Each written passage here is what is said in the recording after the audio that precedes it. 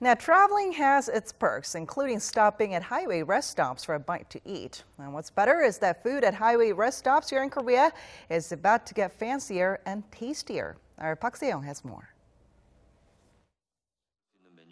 Michelin-star winning chef Tony Yoo is introducing new dishes at highway rest stops.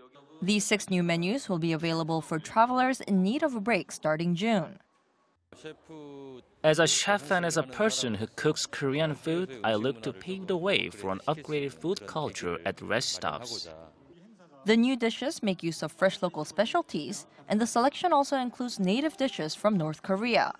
The new menu will be available at Gongju and Buyeo service areas in Chungcheongnam-do Province and Jinan service area in Jeollabuk-do Province from next month. The dishes have already received positive feedback from highway users that took part in the food tasting event. We often have no choice but to eat rest stop food, and since we have to pay for it anyway, it would be nice if we can really enjoy the food. Rest stops in Korea have long been offering highway users more than just a chance to gas up, use the restroom, and stretch their legs. With a range of activities and culinary offerings, the roadside establishments are starting to be seen as tourist attractions of their own. Park Se-young, Arirang News.